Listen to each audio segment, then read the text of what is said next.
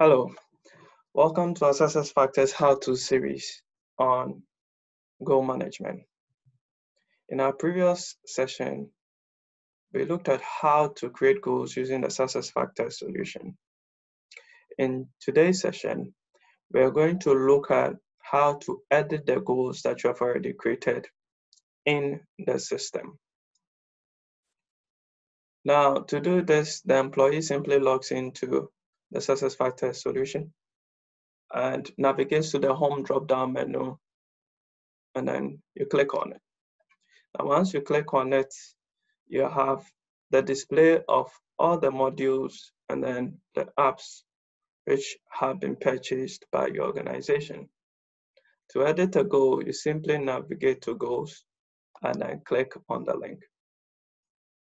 Now, this directs you to the page which displays the goal portal for the employee, in this case, Job Hill. Now, you realize that we have just one goal here: increase profitability in the region and the company overall. Now, there are two ways to edit this goal.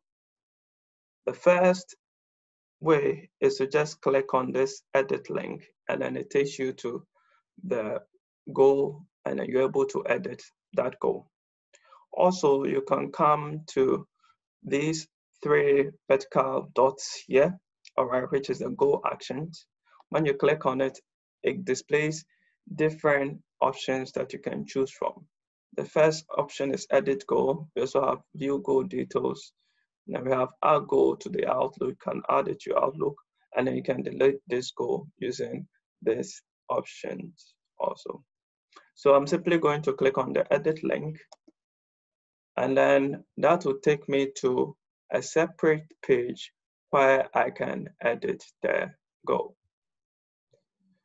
That's this page, all right?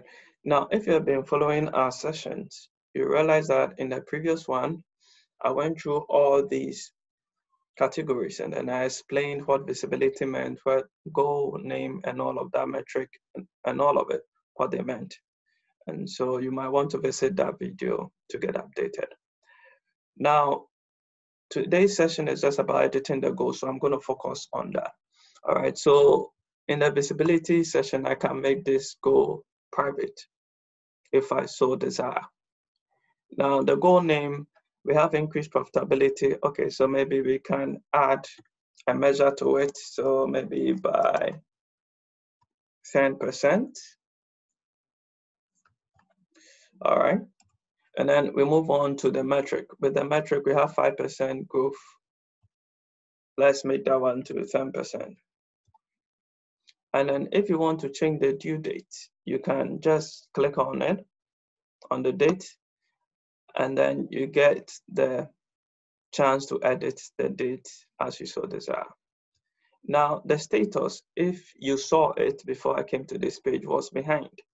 You can change the status to on track, okay? And then once I'm on track, we have percentage complete. I can also increase the percentage complete to probably 50%. All right. So after making all these changes and editing whatever I want to edit, I simply navigate to the Save Changes tab, and then I click on it to save my changes.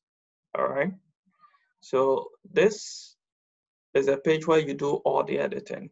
Once you're done, you just have to click on the Save Changes tab, and then you are able to save the changes you have made.